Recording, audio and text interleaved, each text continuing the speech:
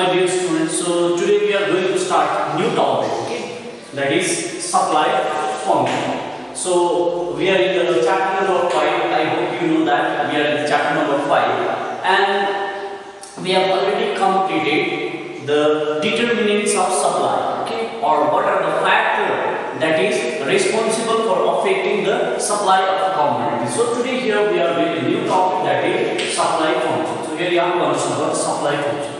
So supply function is nothing. It shows the functional relation between the quantity supply and its determinants. Okay, it shows the functional relationship between quantity supply and its determinant. Or we can define the supply function in another way also.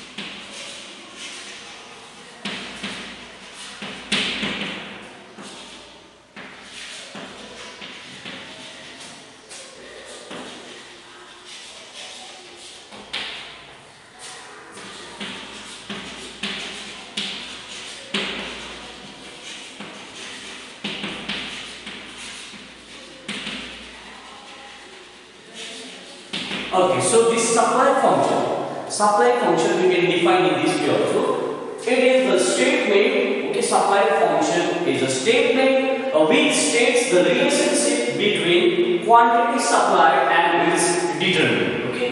It shows the relationship between quantity supplied and its determinants.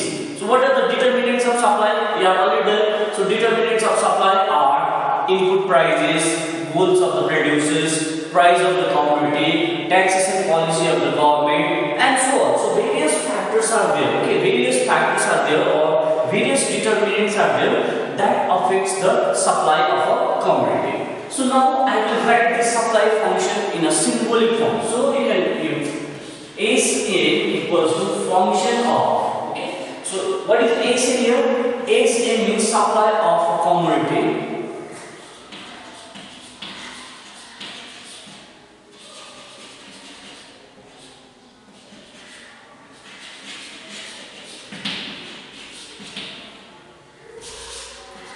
Supply of commodity n may be 1, 2, 3, 4, whatever may be the items, okay, that is supply of commodity n.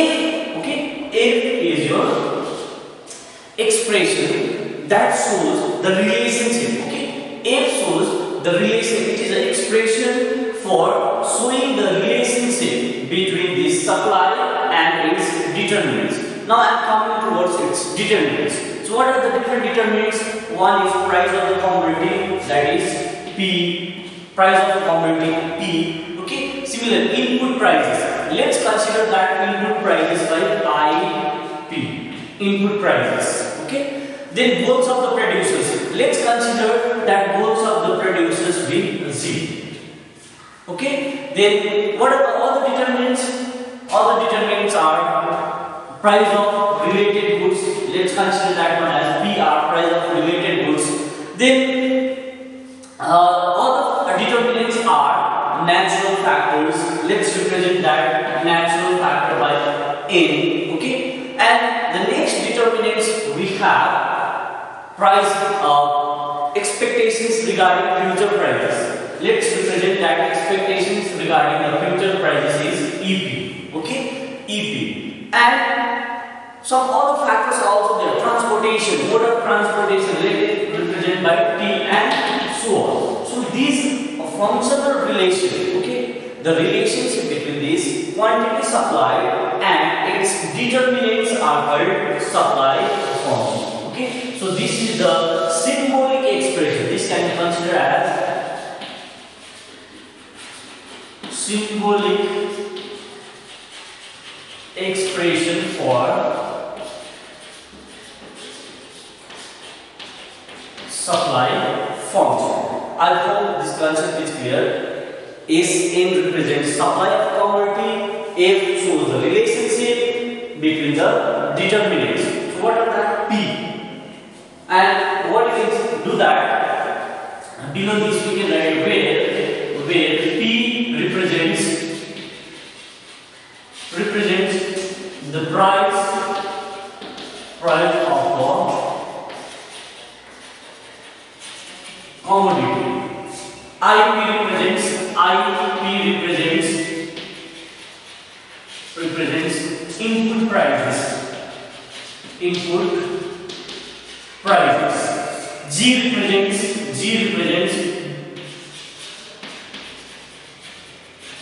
represents goals of the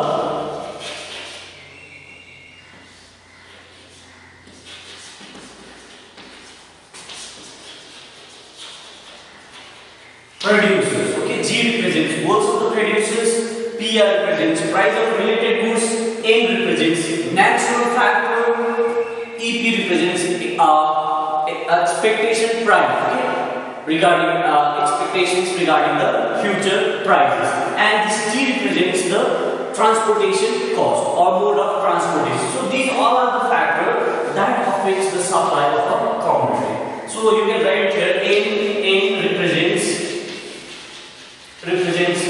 natural factor, and so on. So these all are. Now if you go through your book, you may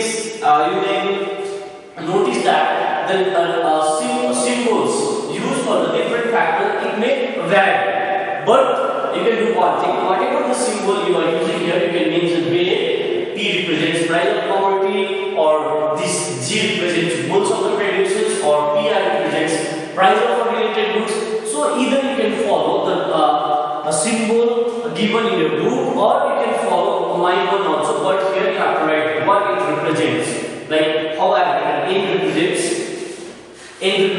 natural factor, G represents goals of the producers, IP represents input prices. So in this way you can explain this supply function.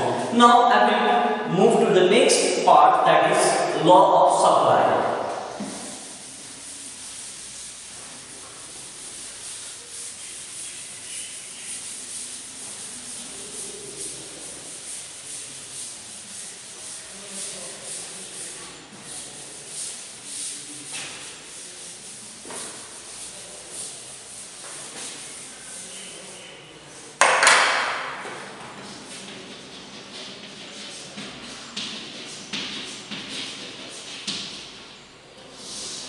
Law of supply. So in chapter number 2 we have already done the law of demand. Now after explaining this law of supply, I will make a comparison between the law of demand and law of supply. Then I will tell you what are the differences between these two. Okay. So this law of supply says that other things remaining constant. Okay. Other things remaining constant. When price of commodity increases, quantity supply will also increase, and when price decreases, quantity supply will decrease. Okay, so I will write it in the statement: other things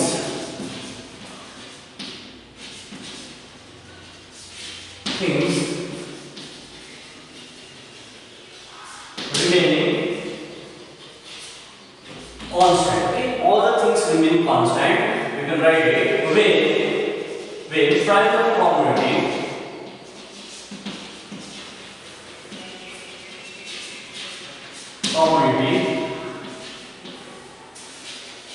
increases, the quantity supply will also increase, and when price decreases,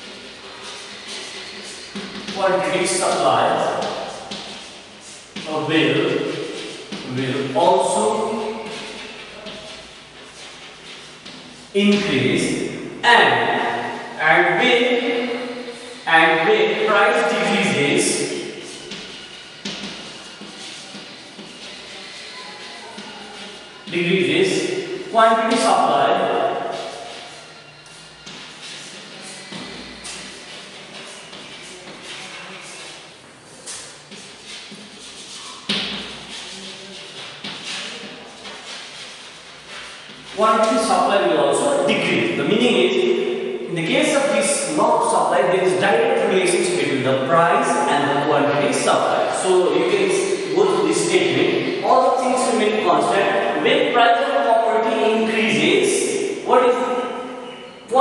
supply will also increase. That means when price is increasing, your quantity supply is also increasing. And next part, when price decreases, quantity supply will also decrease. Okay, so this is the statement of law of supply. The meaning is that when the price of commodity increases, the producers will be willing to produce more and offer for sale more in the market. That means the supply will increase at a higher rate. But when price decreases, the producers will be willing to supply less in the market. Okay, that means when price of commodity is increasing, this upward arrow shows increase in price. Okay, so when price of commodity increases, quantity supply will also increase. And if price of commodity decreases, when price decreases, quantity supply will also decrease. So you can see that both price and quantity supply is moving in the same direction. If price is increasing, your quantity supply is also increasing. When price is decreasing, your quantity supply is also decreasing. But here, one important thing is mentioned here, all the things remaining constant.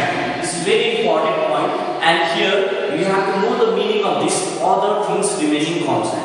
So other things remaining constant means other determinants we are keeping it as a constant. We are not including the influence or the effect of other factor at the same time. Here we are showing only the relation between the price and the quantity supply. Okay.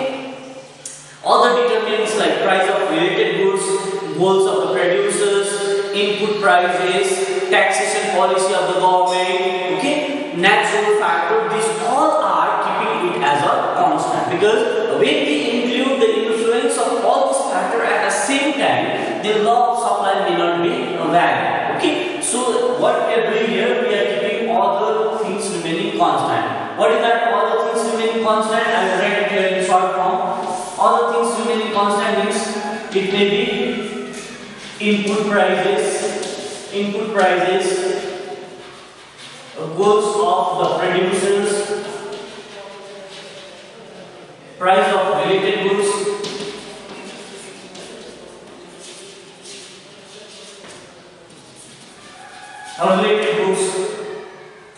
taxation policy of the government,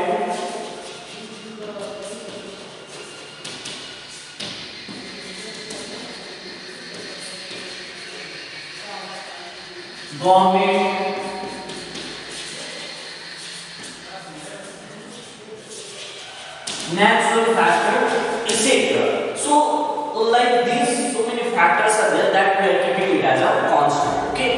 If we include the influence, as we telling you, if we include the influence of all these factors at the same time, okay, then what will happen?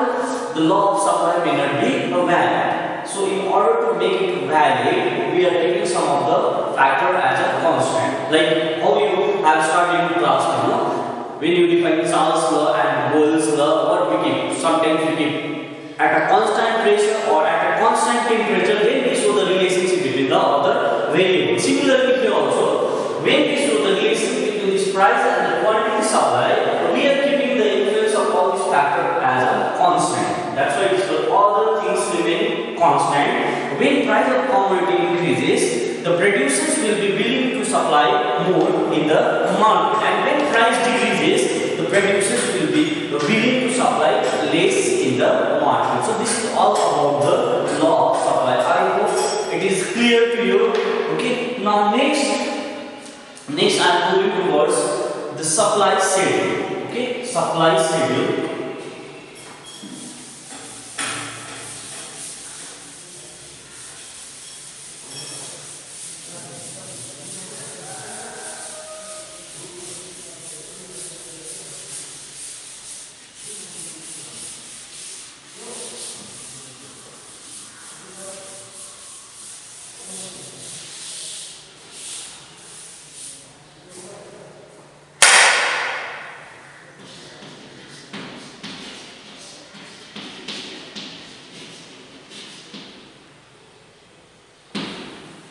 Sorry, before this starting supply schedule, I said I will show the comparison between this law of demand and law of supply. So first I will show you the relationship between this law of demand and law of supply.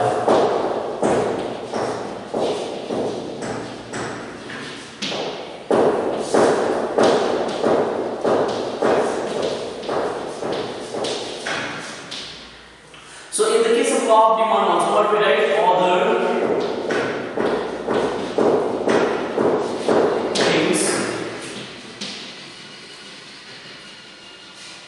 remaining constant.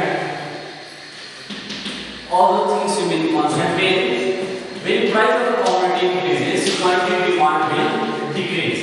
And when price of a commodity decreases, quantity demand will increase. But in the case of law of supply, it is just opposite. Here also same thing. All the things remaining constant. When price of a commodity increases, your quantity supply will increase, and when price of commodity decreases, quantity supply will decrease. So in the case of this law of demand, there is inverse relationship. What type of relationship is that? Inverse relationship between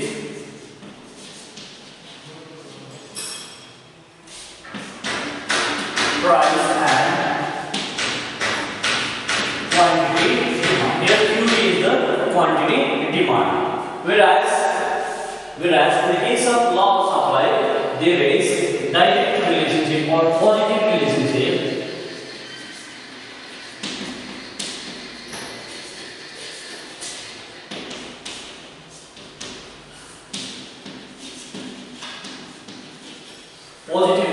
between price and quantity supply. Okay, in the case of law of supply, what type of relationship is that? Positive relationship between the price and the quantity supply. Whereas in the case of law of demand, there is inverse relationship between the price and the quantity demand. So I hope your concept will be clear from these two, and you will not get confused with this statement of law of demand and law of supply. Okay, now I will move to the supply schedule.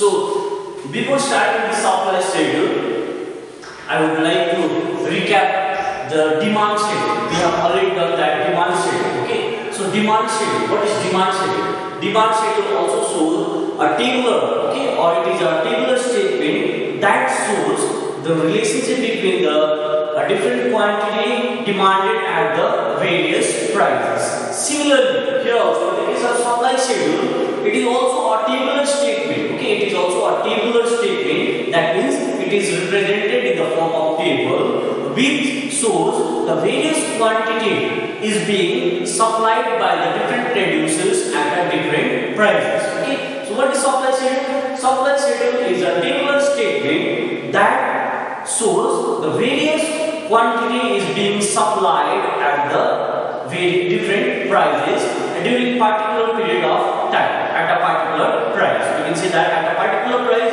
during particular period of time. So what is supply schedule? It is a tabular